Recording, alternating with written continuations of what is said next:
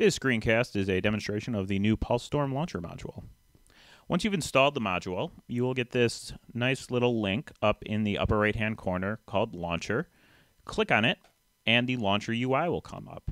After that happens, simply start typing in a few characters, and Magento will start to display you an ever-decreasing list of possible admin pages for you to go to.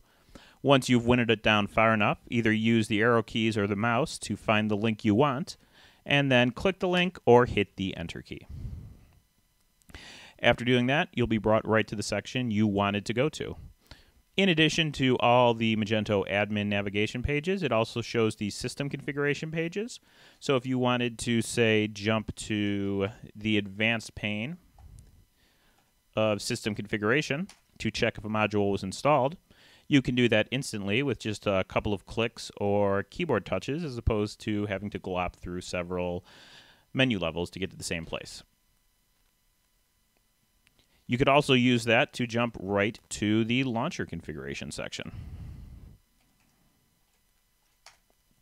On the launcher configuration section, you can configure a keyboard shortcut. By default, this keyboard shortcut will be the Control key followed by the M key. And you can press Escape to close it out if you want to again.